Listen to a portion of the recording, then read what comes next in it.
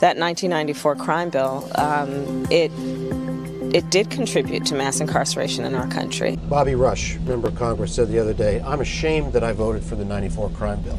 You ashamed of that bill? Not at all. And in fact, I drafted the bill, as you remember. I know that. There are two basic steps here. One step is you must take back the streets. And you take back the streets by more cops, more prisons, more physical protection for the people.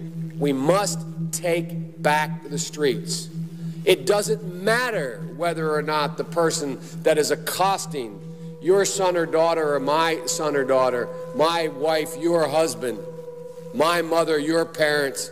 It doesn't matter whether or not they were deprived as a youth. It doesn't matter or not whether or not they had no background that enabled them to become socialized into the fabric of society. It doesn't matter whether or not they're the victims of society. The end result is they're about to knock my mother on the head with a lead pipe, shoot my sister, beat up my wife, take on my sons. So I don't want to ask what made them do this. They must be taken off the street. Unless we do something about that cadre of young people, tens of thousands of them, born out of wedlock, without parents, without supervision, without any structure, without any conscience developing, because they literally, I give myself 3 more minutes, because they literally have not been socialized.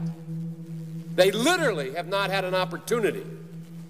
We should focus on them now, not out of a liberal instinct for love, brother, and humanity, although I think that's a good instinct, but for simple, pragmatic reasons. If we don't, they will, or a portion of them will, become the predators 15 years from now.